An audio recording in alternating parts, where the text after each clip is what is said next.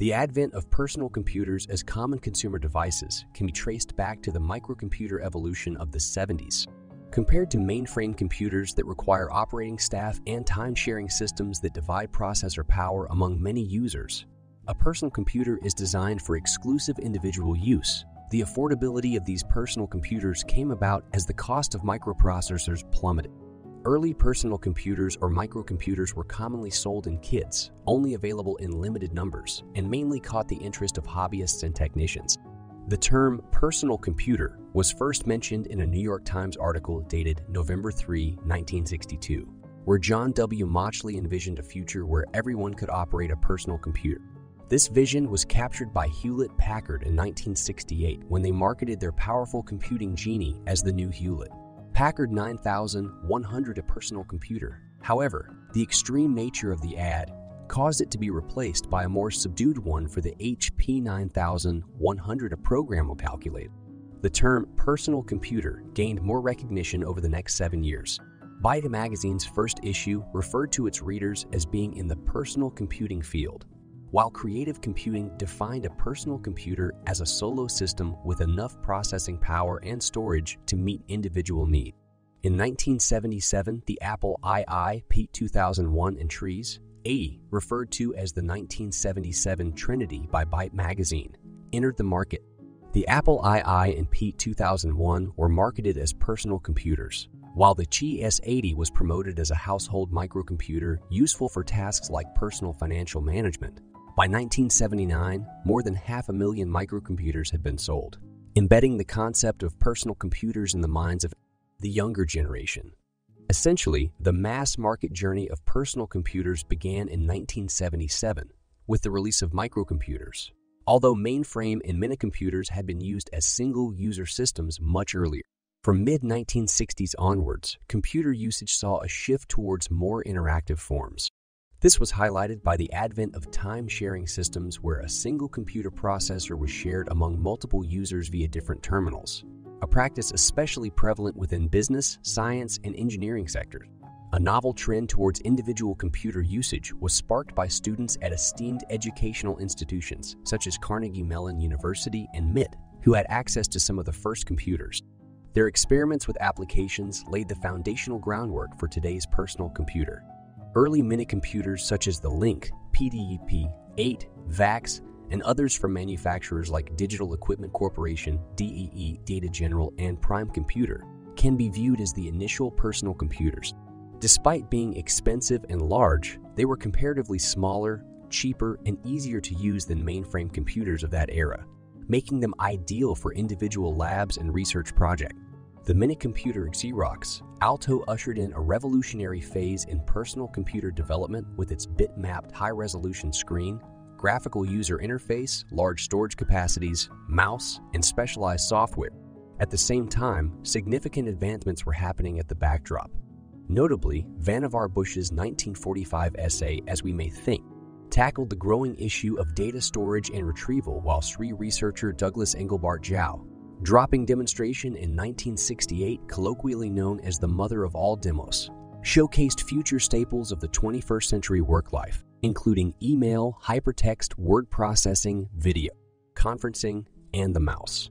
Though early personal computer minicomputers utilized integrated circuit technology and were much smaller and affordable compared to other computers, they lacked a microprocessor. This meant they were still large and challenging to manufacture.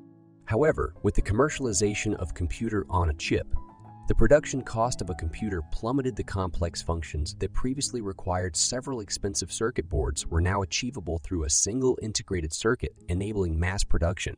Further improvements in solid-state memory technology replaced the costly, large, and power-hungry magnetic core memory in prior computers, bringing us closer to the modern computer era.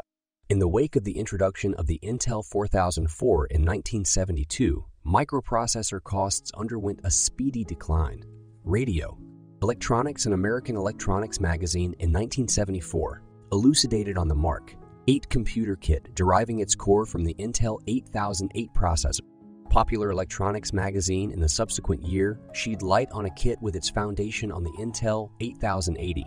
a processor that was somewhat more powerful and user-friendly, in spite of being limited to a few hundred bytes of initial memory size and no software availability. Altair 8800 witnessed remarkable sales. However, on account of it being substantially more affordable than the contemporaneous Intel development system, it was picked up by firms intent on developing microprocessor control for their products. The primitive Microsoft product was a 4 kilobyte paper tape basic interpreter, aiding users in developing programs in a higher-level language. The simple alternative was to manually assemble machine code that could be loaded directly into the microcomputer's memory using a front panel comprised of toggle switches, push buttons, and LED displays. However, after a brief period, the preferred humans-machine interface was terminal, resulting in front panels becoming obsolete. The prevailing point being that in spite of speculation, the computer or the brain is yet to display signs of aiding common people in their financial calculations. Between 1948 and 1957, IBM 610 was developed by John Lentz at the Watson Lab at Columbia University as the Personal Automatic Computer, PAS, and introduced by IBM as the 610 AutoPoint in 1957. Given its high price tag of $55,000, a mere 180 units were produced due to its slow speed, despite handling floating point arithmetic naturally. A more historical mention goes to the Simon, a project developed by Edmund Berkeley, showcasing the first instance of constructing a simple automatic digital computer for educational purposes and presented in a series of 13 articles in the Radio Electronics magazine, starting from October 1950. In actuality, its ALU only had 2 bits and the total memory was 12 bits. 2 bits x6. In 1950, it got sold for $600. The Elite 9003 is one of a series of mainframe computers developed by Olivetti starting in the late 1950s. The first prototype was created in 1957 and designed completely with transistors for high performance by a small group of researchers under the supervision of Mario Chacho, 1924-1961. It was the first solid-state computer designed and entirely produced in Italy. The knowledge obtained from this project was applied later to develop the successful Programma 101 electronic calculator. The Lynx, designed in 1962, was an early laboratory computer crafted for interactive use with laboratory instruments. Some of the initial Lynx computers were put together from kits of parts by the end users themselves. In the 1970s, the world saw the emergence of devices resembling modern personal computers, largely thanks to the DataPoint 2200. Launched in 1970 by CC, now known as DataPoint, the DataPoint 2200 was a trailblazer, featuring a circuitry screen, keyboard, programmability, and program storage, all consolidated within a case approximately the size of an IBM Selectric typewriter. Its PU is composed of roughly 100 TAL logic components. Intel and Texas Instruments were commissioned to develop a single-chip CPU, mirroring the functionality of the DataPoint 2200 standard CPU. Despite delays and bug-ridden initial versions, a deal was struck allowing Intel to sell the processor as their own product, resulting in the creation of the Intel 8008, commonly recognized as the first 8-bit microprocessor. The features of the DataPoint 2200 heavily influenced the architecture of the 8008, which eventually evolved into the Zadie and the 8080, laying the groundwork for IBM-compatible processors still in use today. The Kenbach 1, heralded by the Computer History Museum as the world's first personal computer, was also born in this era. Devised by John Blankenbaker of Kenbach Corporation in 1970 and sold starting in 1971. The Kenbach 1 offered education and programming principles, albeit without the capacity to run application programs with only 256 bytes of memory and an 8-bit word size. Input and output were limited to lights and output were limited to lights and switches.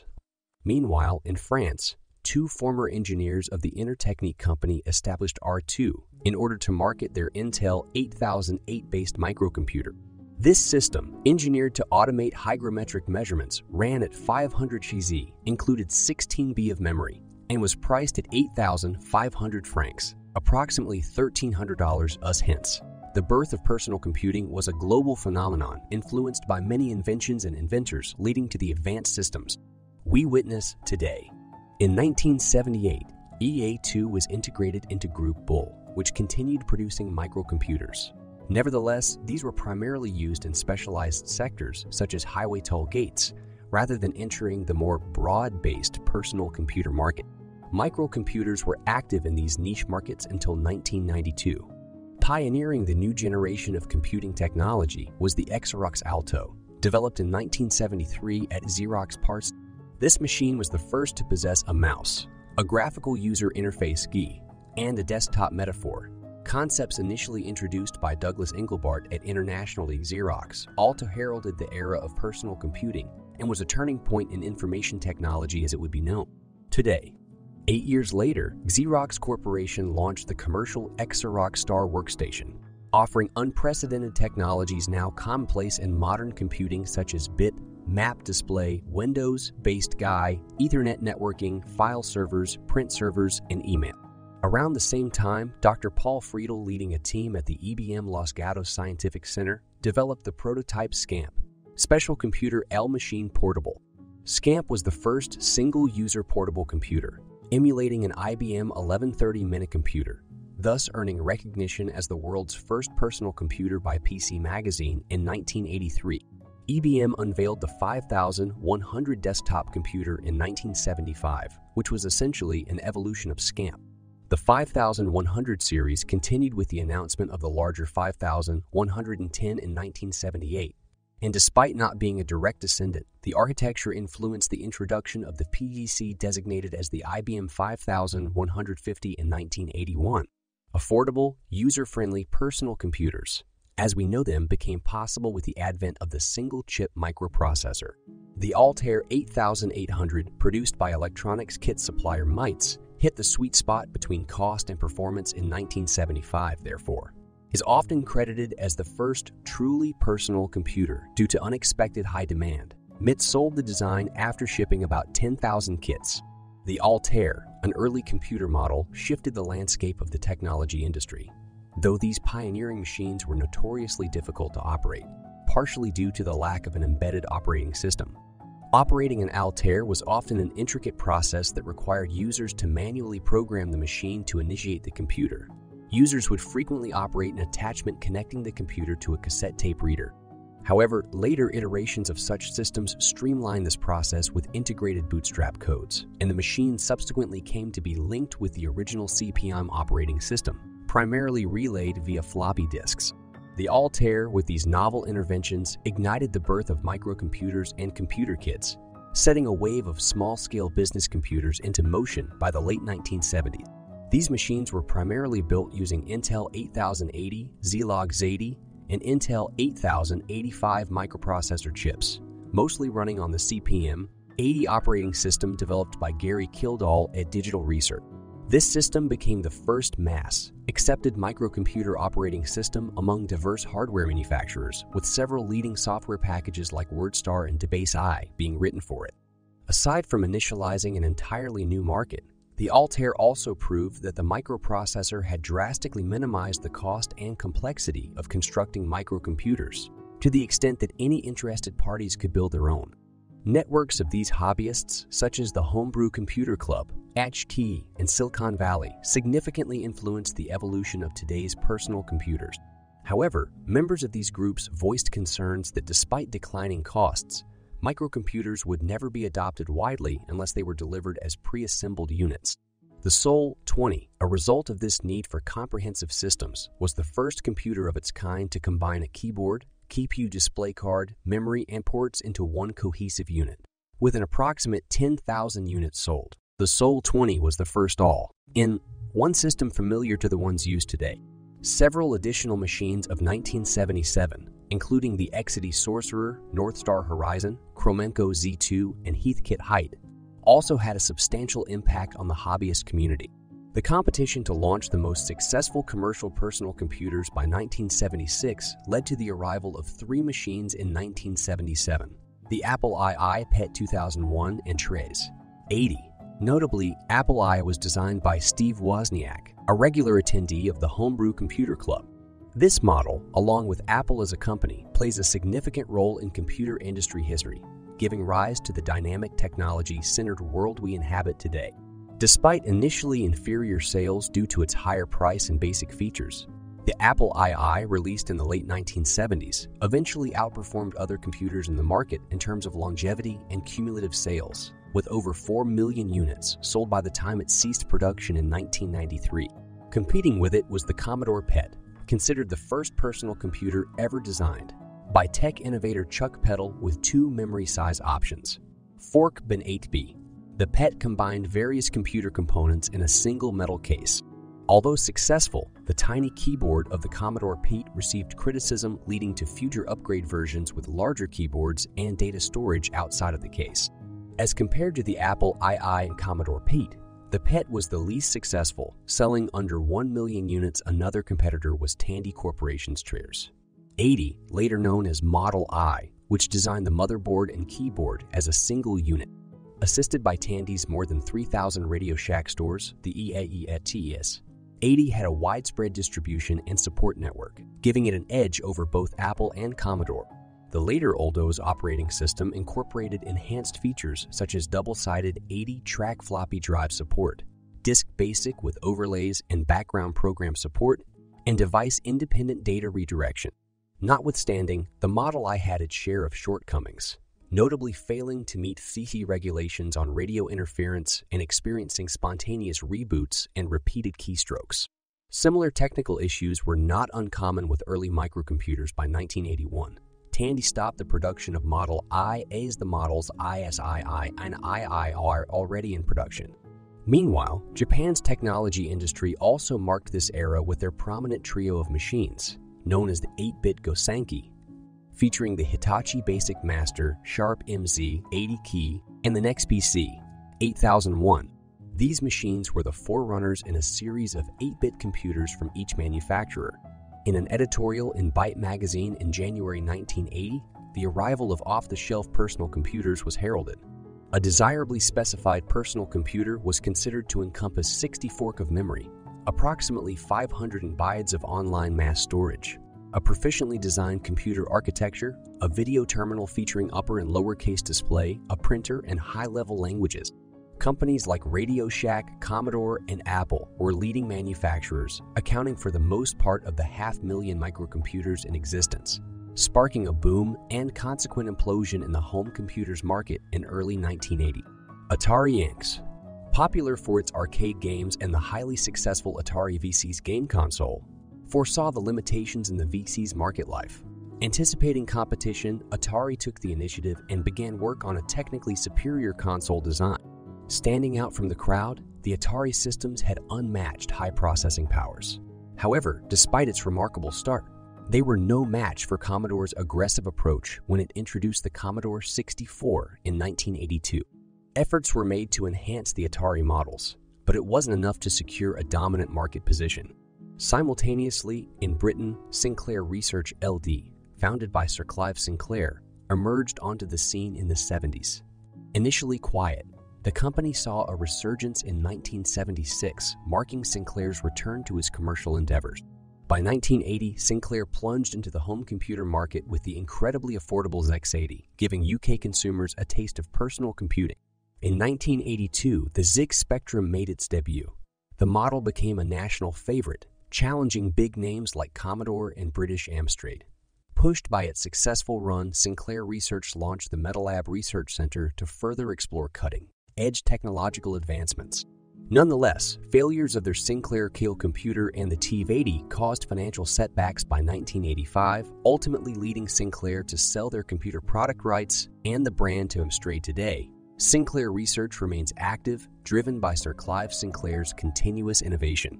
Key product launches from Sinclair included the ready-built ZX80 home computer, the renamed Sinclair Computers Lite, the budget-friendly ZX80, one in the more advanced ZX Spectrum, the delayed Sinclair Cool, and upgraded models like the ZX Spectrum and the ZX Spectrum 120i.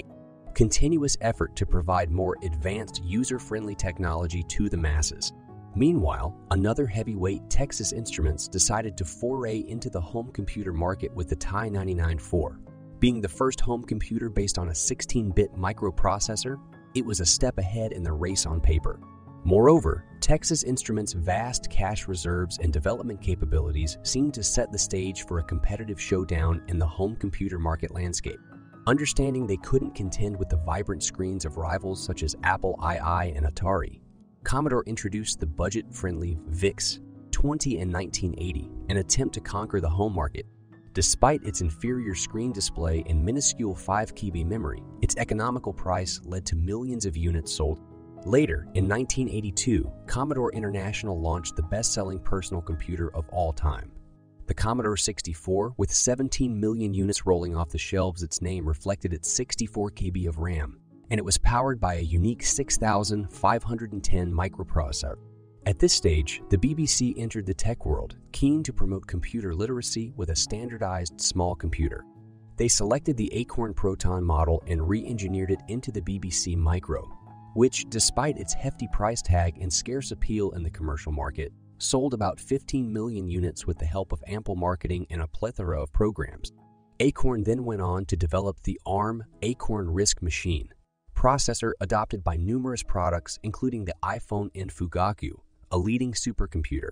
Meanwhile, as the personal computer market began to rival the size of the global potato chip market, other companies grappled with falling prices.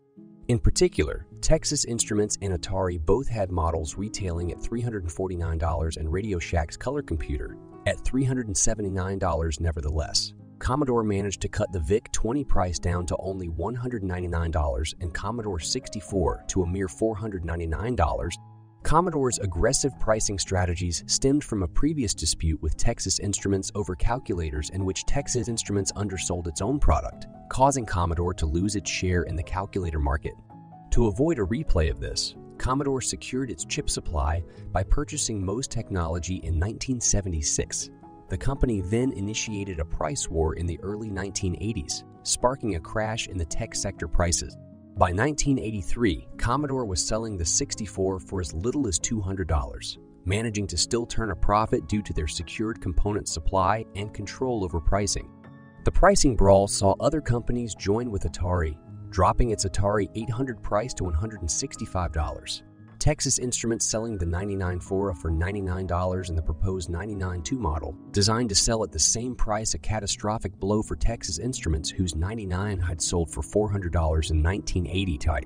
Millions of dollars in losses. This self-destruct pattern of price slashing in the tech industry was unprecedented and had retailers astonished, with one executive stating, "I've been in retailing 30 years, and I have never seen any category of goods get on a self-destruct pattern like this." Between the late 1970s and early 1990s, Japan's personal computer industry was primarily driven by homegrown products. NEC emerged as a leading player post the introduction of the CE-1001 in 1979, maintaining its position with the launch of the 8-bit CE-88 and 16-bit PC-98 series in the 1980s. Rivals such as Sharp MZ and Hitachi Basic Master posed early competition, with this being heightened by the arrival of the 8-bit Fujitsu M7, Sharp Axone, Mix, and Zix2, and the 16-bit Femtowns and Sharp X68000 series. Several of these systems found a market in Europe, particularly the Mech series. A distinguishing factor between early Western and Japanese systems were the higher display resolutions supported by the latter, a necessity for handling Japanese tech. As early as the 1980s, Japanese computers were incorporating Yamaha F synthesis soundboards for superior audio quality. A significant usage of these computers was in video game creation. Even though only a small fraction of these games made their way outside Japan, by 1999, NEC's TC-98 emerged as the top-selling Japanese personal computer with over 18 million units sold. Meanwhile, IBM launched the IBM-C in August 1981 in response to the success of the Apple II. The CC mirrored the open card-based architecture of the Apple I and S100 systems. The IBM-C, initially just offering an audio cassette for external storage, saw the addition of a 10 MB hard drive in place of one of its 2 floppy disks with the release of the PC-X in 1983. The IBM PC predominantly featured an operating system based on Gary Kildale's KP CD-DOS. Time magazine's declaration of the home computer as Machine of the Year in 1982 underscored the impact of the Apple II and IBM-C. The IBM-C X, a progression from the original C design introduced in 1983, came with more card slots, no support for the cassette, and an optional 10 MB hard drive, although the 604 KB memory limit remained constant. Later versions allowed greater expansion. Several companies tried to produce computers that could operate Mrs. Do's and associated programs, owing to its availability as a standalone product. However, many of these early computers, like the ACT Apricot, DC Rainbow 100, Hewlett-Packard Ape 150, Sequel Chameleon and more, found limited success as they necessitated a tailored MS-DOS version and were incompatible with programs intended for IBM's hardware. Compaq was the pioneer in designing truly EBMC-compatible machines, closely followed by other manufacturers. Since the EBMC utilized common integrated circuits and had a non-patented card slot design, the pivotal breakthrough came when the BIOS software embedded in RIAD. Only memory got reverse engineered. This ignited the floodgate for IBMC mockups or PC clones. IBM's decision to quickly enter the personal computer market amid Apple's early success led them to releasing a product that was easily replicable, which severely undermined their market dominance in retrospect. IBM played a key role in establishing the default standard for hardware architecture among various manufacturers. The collateral damage of IBM's hasty move was shockingly beneficial for Microsoft, a software company that was now the universal supplier of operating systems and utilities to all CEs, including IBM's authentic models and the BCI clones. Though IBM introduced the personal computer in 1984, built around the significantly faster Intel 80286 microprocessor, it faced compatibility issues with the earlier models and its operating system. MS-DOS couldn't capitalize on these improvements. Moving forward, the PK bus was named Industry Standard Architecture, ISA, with Peripheral Component Interconnect, C, released in 1992, aiming to replace ISA. Even though the Visa Local Bus, VULB, and extended ISA were also replaced by CE, the majority of post-1992 486-based systems featured Visa Local Bus Video Card, providing a cost-effective high-speed interface for consumer systems, until PC availability increased in 1994. Despite the back-and-forth competition amongst hardware manufacturers, 1983 saw Apple releasing the Lisa, the first mass-marketed microcomputer with a graphical user interface. Equipped with a Motorola 68000 microprocessor and a series of other notable features, Lisa's commercial success was curtailed by its slow operating speed and steep price. While less than a hit at launch, the Apple Macintosh established itself as a highly successful personal computer over time, largely thanks to the advent of desktop publishing in 1985, achieved through a collaboration between Apple and Adobe. This revolution offered users the LaserWriter printer and the Aldus PageMaker. From this point, numerous Macintosh models, including the Macintosh Plus and II, hit the market with resounding success during Steve Jobs' absence from Apple, making the series a significant competitor for IBM until the early 1990s. In Commodore's arena, GEOS ran on the Commodore 64 and 128, and later on CAUs, with DOS. Notably, its suite of GUI applications could be operated with a mouse or joystick. Commodore's advanced product range, embodied by the Amiga platform, ran a GUI operating system by default and set the standard for future personal computers with its innovative graphics and sound capabilities. Byte hailed it as the first multimedia computer so far ahead of its time that almost nobody could fully articulate what it was all about. In 1985, Atari ST, powered by the Motorola 68000 microprocessor, debuted with the first color GUI through Digital Research's GIM. 2 years later, Acorn unveiled the Archimedes range of superior home computers in Europe and Australasia. These computers, which had a GUI OS called Arthur and were powered by a 32-bit ARM RISC processor, used tri-button mice. Significant to understanding the history of computer technology was the transition from an IBM-led market to a more open one, which began to take shape between 1986 and 1987. The launch of the 32-bit Intel 80386 microprocessor in 1986 and the subsequent release of Compaq Desk Pro 386, the first 386, BSPC compatible, marked this turning point. IBM's counter came a year later with the IBM Personal System 2 series, but its proprietary nature failed to gather much traction instead. PC clones started to dominate, pushing out other makers like Commodore International and Atari. By using older, cheaper technology like the 8088 CPU and employing a direct-to-customer sales strategy, they were able to price these systems just under the magic $1,000 price point. The picture of the evolving computer market of the 1990s would be incomplete without a mention of the NextStation workstation, launched in 1990, pegged by Steve Jobs as the interpersonal computer. The NextStation sought to be a computer for the 1990s and was a scaled-down version of its predecessor. The Next computer, despite its groundbreaking use of object-oriented programming, it was a commercial failure, leading to Next discontinuing its hardware operations in 1993.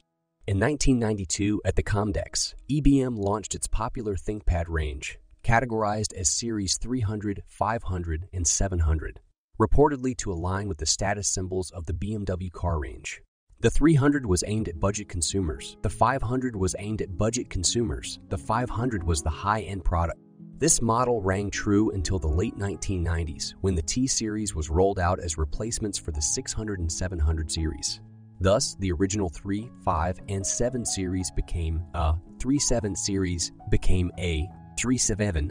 By the mid-1990s, rivals like Amiga, Commodore, and Atari fell out of competition due to fierce competition from IBM clones and low prices. Other previous competitors, Sinclair and Amstrad, left the computer market entirely.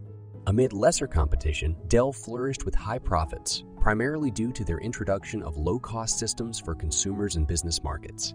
Selling directly to customers, Dell became the world's largest computer manufacturer, surpassing Compaq, a position it held until October 2006.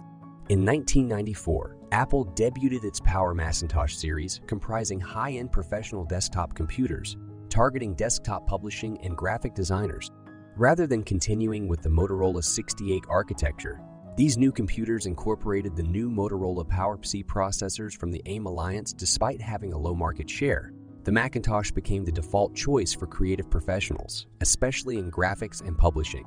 Acorn Computers also launched its RISC-C series of high-end desktop computers in 1994. In 2005, the widely adopted ARM Cortex-8E, the first Cortex design, was released for use in consumer devices. The ARM-based processor became utilized in the Raspberry Pi, an affordable single-board computer. Due to the rise in sales of IBM clones in the 1990s, these became the industry standard for both business and home use. This growth was accelerated by the unveiling of Microsoft's Windows 3.0 in 1990, succeeded by Windows 3.1 in 1992 and Windows 95 in 1995. The introduction of these operating systems, coupled with Apple's inability to produce a successor to the Macintosh operating system, led to a decline in the Macintosh's market share, and Apple was on the verge of bankruptcy by 1996.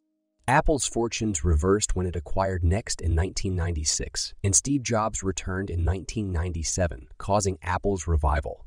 Apple regained its profitability with the release of Mac OS 8, Power Mac G3, and the iMac, targeting professional and home market. The iMac sold millions of units due to its revolutionary design, omitting legacy devices like a floppy drive and serial ports and replacing them with Ethernet and USB connectivity. Mac OS X, Apple's long-anticipated next-generation, Max-generation Mac OS based on Next technologies, was launched in 2001, affirming Apple's successful comeback. Beginning from the 90s, personal computers underwent significant advancements, with most new models featuring USB ports for easy connectivity to various devices. Meanwhile, consumer machines started to come with DVD players. The turn of the 21st century saw an increase in the integration of USB ports into everyday devices. The computer market witnessed robust competition and significant growth during this period. Notably, in 2002, Hewlett-Packard notably became a dominant force in computer technology through strategic acquisitions. After purchasing Compaq, who previously acquired Tandem Computers and Digital Equipment Corporation, HEAP rapidly grew into a major player in the production of desktops, laptops, and servers for various markets. The early 2000s were defined by developments in processor technology. In 2003, IBM launched their 64-bit based microprocessors, Opteron Athlon 64 and PowerPC 970 respectively. In the following year, in response to AMD's success, Intel released updated versions of their Xeon and Pentium 4 lines initially prevalent in high-end systems. 64-bit processors steadily replaced 32-bit processors in consumer desktop and laptop systems by about 2005. The year 2004 also marked a significant shift where IBM sold its PC business to partially government-owned Lenovo Group from China. As a result, Lenovo inherited IBM's successful ThinkPad laptop series. Advancements continued into the 21st century, with Wi-Fi becoming increasingly popular as many people installed their own wireless home networks. LCD monitors replaced SCRT monitors, bringing sharper and brighter displays to users. Furthermore, the 2000s saw the introduction of multi-core processors and flash memory, previously available only for high-end industrial use, into mainstream consumer technology. By 2008, the MacBook Air and ACI BCIs emerged as laptops reliant solely on flash memory for storage. Additionally, the invention of local area networks, LANs, particularly Ethernet in the late 1970s, allowed PEHs to communicate with each other and shared printers, further expanding the capabilities and uses of personal computer technology. In a groundbreaking movement in 2005, Intel released the first-ever dual-core 64-bit processors, Pentium D and Athlon 64H2 respectively. Multi-core processors now became programmable using symmetric multiprocessing (SIMPI) techniques, an approach dating back to the 1960s.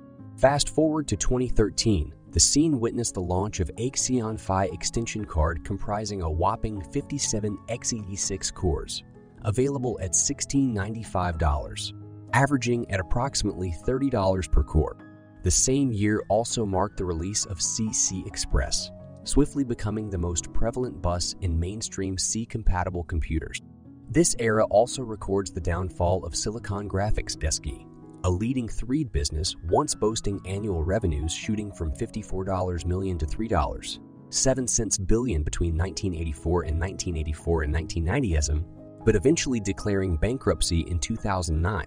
The introduction of 3D capabilities to CCs and clustering of Linux, and BSD-based PACE's capability of assuming larger SCI server responsibilities dented SCI's core market share.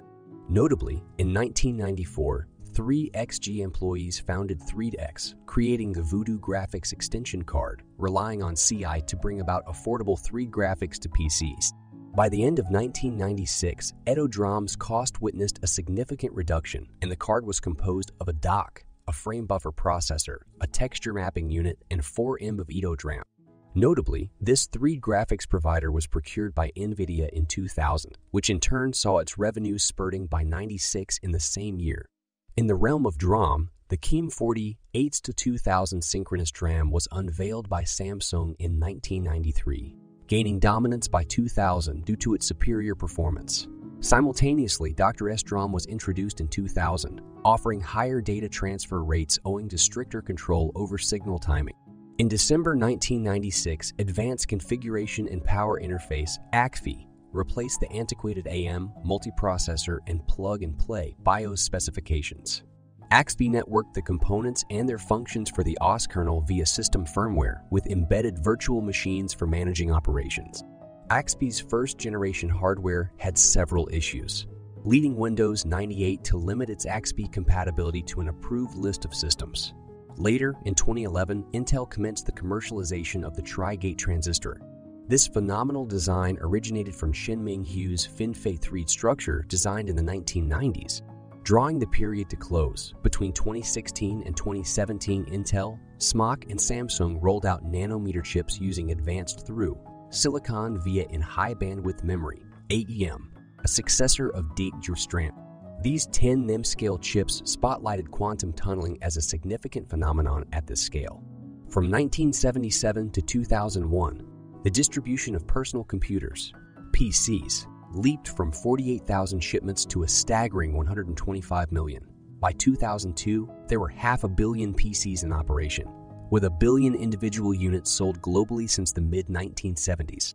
The majority, 75, were used for professional purposes, and the rest were dedicated for personal or home use. The distribution of C-types revealed that 81.5% of the shipped units were desktops, while laptops accounted for 16.4% and servers only 2.1%. Geographically, the U.S. dominated the PC market, receiving 394 million of the global shipments. Europe followed with a 25% share, while the Asia-Pacific region, identified as the fastest-growing market as of 2002, had secured 11.7%. In terms of household penetration, almost half of Western Europe homes had a PC. followed by UK homes at 40, and a significant increase compared to only 13 in 1985. The transition from desktops to laptops became apparent in the third quarter of 2008 when laptops outsold desktops in the US for the first time.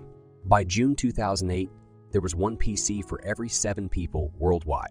The mature markets, including the US, Western Europe, and Japan, were home to around 50-80 of the global CEI. In 2008, the prediction was that out of 180 million Cs, 16 would be replaced and around 35 million were to be discarded, revealing an annual growth rate of 12 in the installed base.